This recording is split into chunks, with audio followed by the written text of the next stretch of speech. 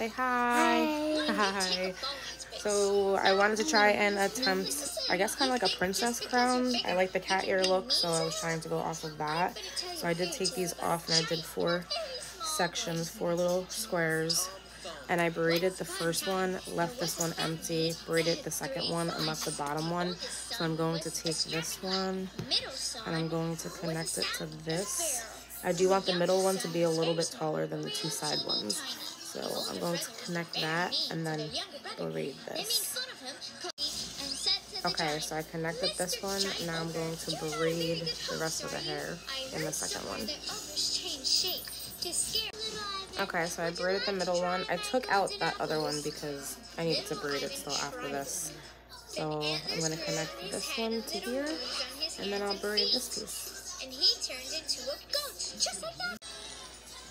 Okay, so I braided the other side, and I'm going to connect it to the last one that I have over here.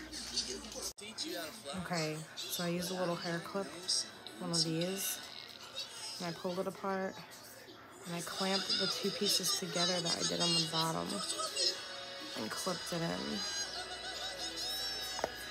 You love it? Yeah. So guys, I did this in the front. I just jeweled it up. I pinned the top or 2, and I put the hair jewelry and just put the little bun in the back, and then